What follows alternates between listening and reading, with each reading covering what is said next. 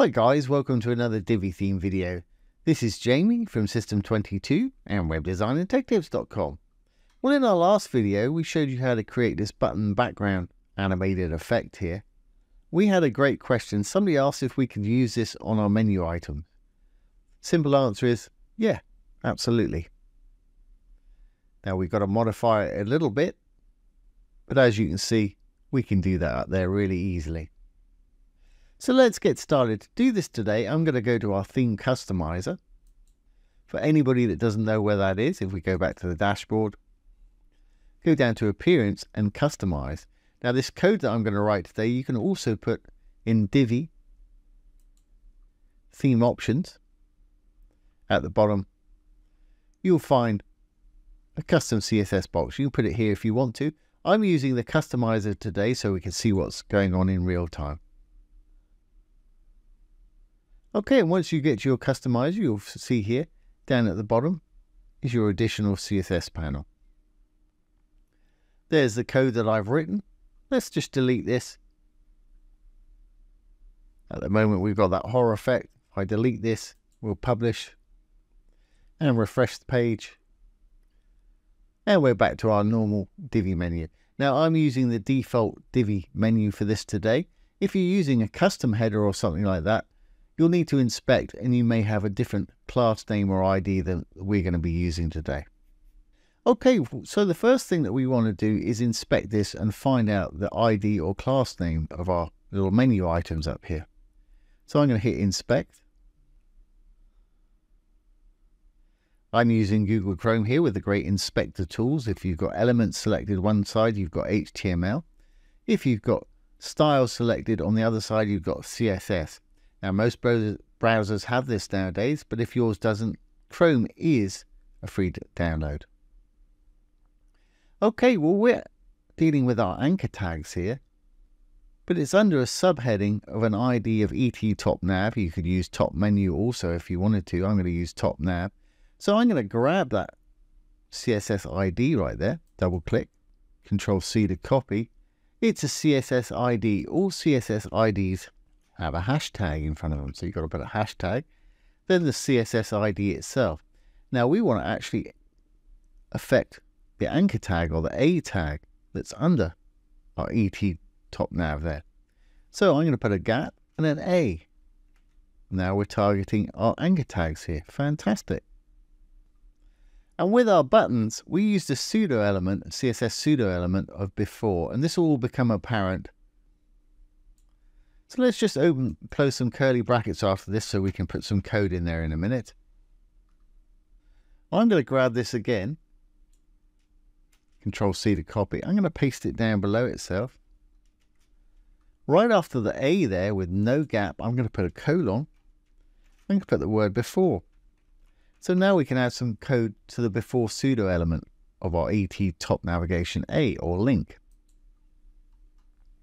So we can go back in and we can steal the code that we use for these buttons right here. So let's enable the Visual Builder.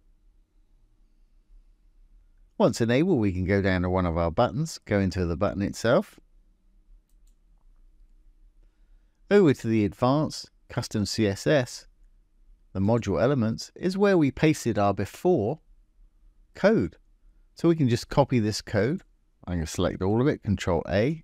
Control C to copy. Now, if you haven't done this and don't have this code from yesterday's video, I'll put any code I write down below the video today and you can copy and paste. I would suggest that you go through the motions though and learn how to do this. It's a fantastic thing to learn, really easy too.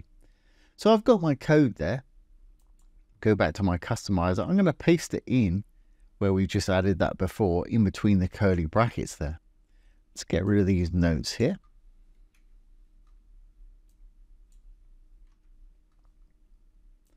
And you may have noticed up on top there, we've already got a little thing happening.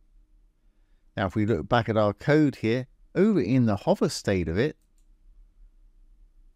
we changed the left position to 0. So I'm going to copy left 0, Control C again to copy. And we're missing a curly bracket on the end there, so let's make sure we got that one in there. Now I need to create a hover state for this. So I'm going to copy this line of code up here. I'm going to drop down. I'm going to paste it in there. Just after the A again, I'm going to put another colon and the word hover. We've got a hover state for that before now. Let's open and close some curly brackets. And we can add this little line of code here, left 0, which brings that little sliding color back to the left-hand side again. If I paste that in there, now when I hover over, you can see it's sliding back in. But of course, we don't want to see any of this stuff when it hovers over. And to hide that overflow there, I'm going to go into my regular one up here, the A. I'm going to say overflow, colon, hidden. As you can see, or as you can't see because it's disappeared. Then when we hover back over, it's pulling it up in there. But it's not really the shape or size that I want it. I want it much more like our buttons were down here, but without the initial color. So to do that, we can actually add some padding to this to make it look a little bit more like that. So make sure you've got a semicolon on the end. If you don't put one, it won't read the next line of code. Let's add a bit of padding to it. Let's say padding. Say 10 pixels top and bottom, and 15 pixels left and right. That's looking a bit more like it, but we've got all this space down at the bottom there. So if we look back at our anchor tag here, we've still got a lot of padding on the bottom there. Let's make this important. Because if I hover over it, you see the green is the padding. We've got way too much on the bottom there. So I'm going to make this important so it overrides the styles that are going on there. Exclamation mark, important. That's more like it. It's turned it more into the button shape that we want. Let's put a little semicolon on the end of there. And it's kind of changed the way our little menu is displaying here. So I need to add a bit of margin on the bottom. If we look up here at the top nav, it's got a padding top of 33 pixels. We've given ours 10 top and bottom, so let's give it 23 pixels, minus that 10 there, margin on the bottom. So let's go down, we'll say margin, dash bottom, and we'll say that's 23 pixels. Yeah, that's looking okay. But we've got a bit of a problem. Our color's happening there, but it's going over the top of our menu item, so we can't really read it. So to fix that, we can do that with a bit of z-index. So remember, our color code's in our before over here. Now z-index dictates what elements stack on top of other elements.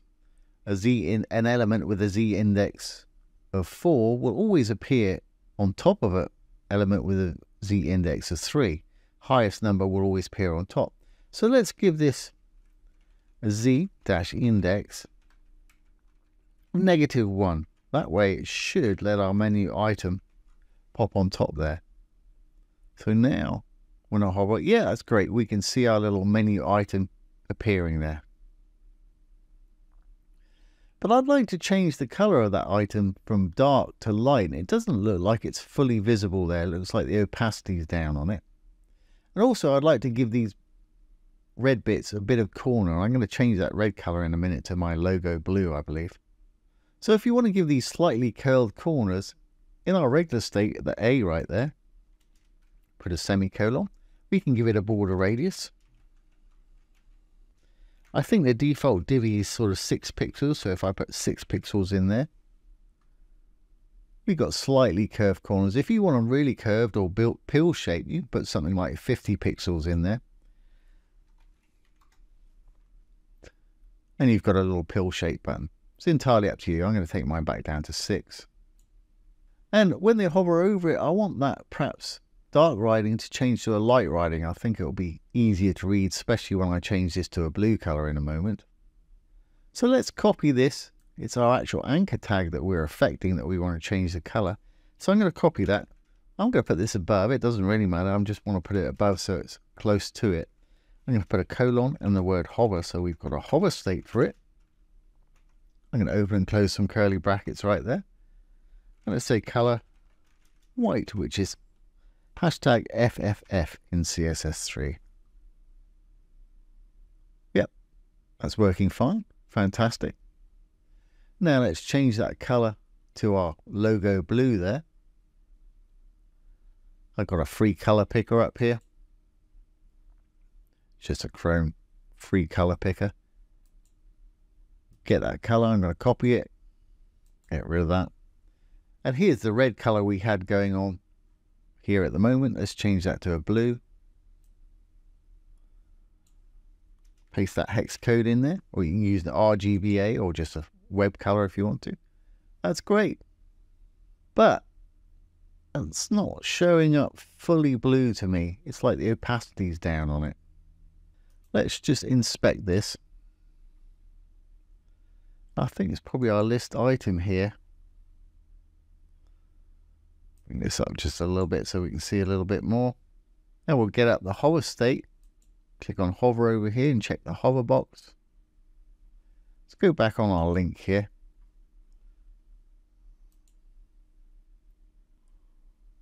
Here we are, top menu, nav, hover, opacity 7. If we change that to a 1, it'll be fully visible. Just like that. Fantastic. So what we need to do is we'll just copy this from the hashtag all the way down to the closing bracket there. Control C. Let's roll this down under our last entry here. I'll paste it back in there. And the only thing I need in there is the opacity itself. I can delete anything else. Make sure it's on 1. Now when we hover over, it should stay like that. Perfect. We can get rid of our hover state now. To me, that's looking like it's pretty much good to go. So let's publish our code there. We'll exit the inspector tools. And this code I'll paste down below the video. As I mentioned several times, it's a great idea to get in the habit of actually building this yourself so you learn how to do this. It's a wonderful thing to learn. It's really not difficult. And editing things in the Chrome Inspector is a great way to do things, to test out ideas before you actually write them. As you can see, you can change anything around any way that you want here. But this is what they call non-destructive. So once you refresh the page, that'll go back to how it was. And your code will not be recognized until you hit that publish button up there. So let's go back to our page. We'll get rid of all this junk. We'll exit the Visual Builder. Discard any changes. And we should have a little blue hover effect over there. And our link turning white like that. Fantastic. So I hope that's answered that question. You can certainly use this code and have that effect on your menu items if that's what you want. That's great. Well, in our next video, we're going to show you how to reuse this code once again and apply it to any module you want. Really easy to do. Really nice little effect to have on your site. So I hope you've enjoyed this today and found it useful. If you have, take a look at our little menu effects playlist. It's going to appear on the left-hand side any minute now. We've got some wonderful little animations and things for your menus there, most of which I've done for you. They're all really easy to do too. So if you have enjoyed this today, please give it a thumbs up, ring the bell, comment, share, and subscribe to our YouTube channel. Once again, this has been Jamie from System22 and webdesignandtechtips.com. Thanks for watching. Have a great day.